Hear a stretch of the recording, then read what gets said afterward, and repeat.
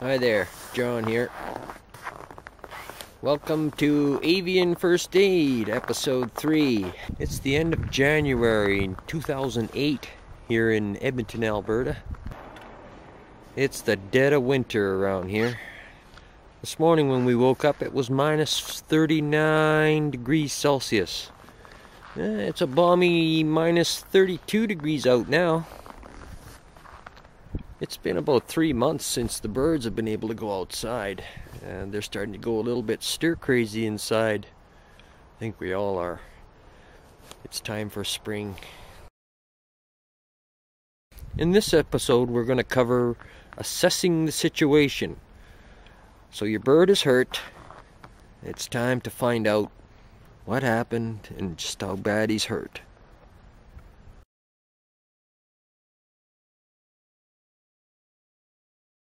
So once you're prepared for an emergency to happen, now it happens. What do?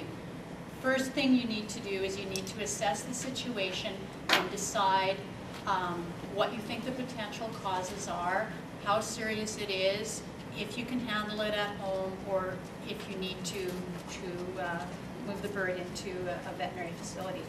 So what I normally would do, this always happens when you first get up, when you first get home from work, when you're leaving to go to somewhere you have tickets to and you can't be late. So look at the situation and see, is the bird standing? Is it recumbent? What organ system seems to be affected? Is it respiratory? Is it breathing? Is it lameness or an injury? Is it bleeding? Is it just laying there and you don't know what's going on? But try and assess what system you think you're dealing with, because that will help you decide what you're going to need to do.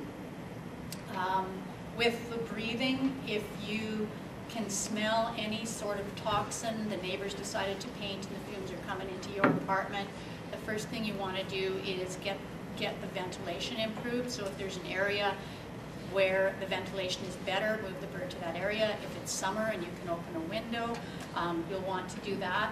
Often if it is from an inhaled toxin that hasn't damaged the rest of the body, just getting that bird ventilated within 10 or 15 minutes, they can be very close to back to normal.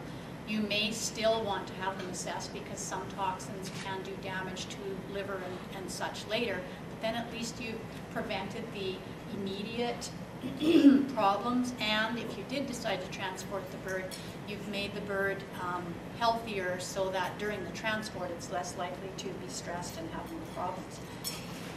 Low blood sugar, that's I'm using that as an example. It isn't that you can say, oh, I can see that bird has low blood sugar, but what often happens is if they've been struggling, say their foot is caught in a toy or their beak is caught on something, or they've been straining to push an egg, what can happen is they can use up their body stores and they're not obviously eating, and therefore their blood sugar is getting low. Blood sugar to the body is like gasoline to a car. If you don't have enough, things start shutting down.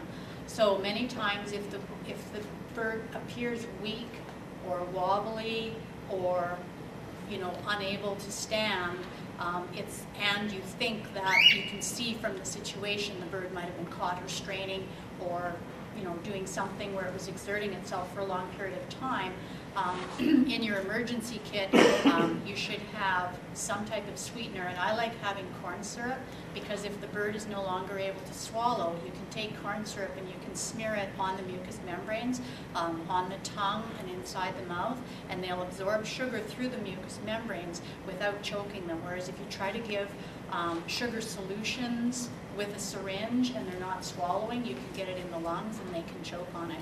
So if you have a little bit of that on hand, most people have it anyway, that would work if you think that they've been struggling and their blood sugar might be low.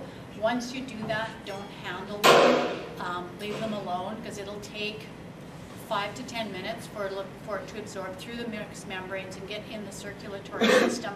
And often you'll see a bird that is standing there hunched over, eyes closed, and if you give them a little bit of sugar, it's like what you don't want to do to your children at night.